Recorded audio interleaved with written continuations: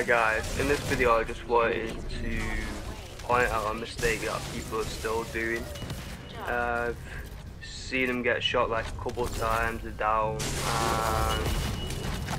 and then after talking to them I understand like why they're going down in the couple shots. They're putting all the stuff into defense, like 40-50k, rather than trying to spread it out between the defense, the health and their shield.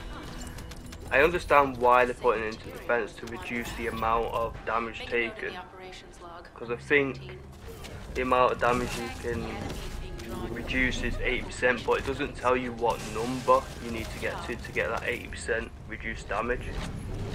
But there's no point having all that defense if you've basically got no health or no shield to back it up with. You reduce the amount of damage that you're going to get taken, but maybe the overall damage that your skill is going to get taken is going to just wipe you out.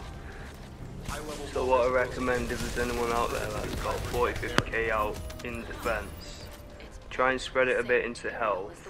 Usually what I do is I try and maybe about 5,000 health and probably about 20-25k defense, and depending on you I usually have like 1,000 shield. It doesn't really mean too much shield, it's just like a little bit of defense, like a little barrier before you start taking damage.